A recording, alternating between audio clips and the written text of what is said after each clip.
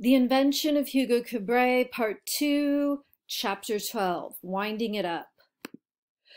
The time can play all sorts of tricks on you. In the blink of an eye, babies appear in carriages. Coffins disappear into the ground. Wars are won and lost, and children transform like butterflies into adults.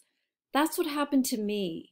Once upon a time, I was a boy named Hugo Cabret, and I desperately believed that a broken automaton would save my life. Now that my cocoon has fallen away and I have emerged as a magician named Professor Alcofrisbas, I can look back and see that I was right.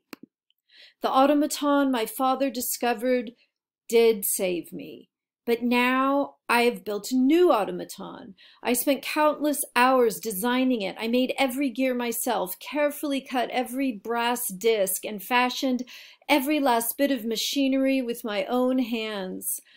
When you wind it up, it can do something I'm sure no other automaton in the world can do. It can tell you the incredible story of Georges Méliès, his wife, their goddaughter, and a beloved clockmaker whose son grew up to be a magician.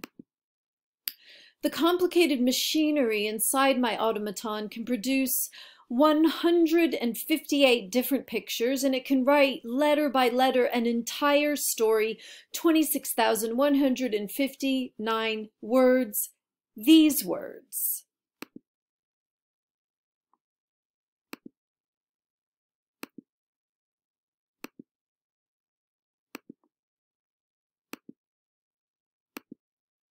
The end.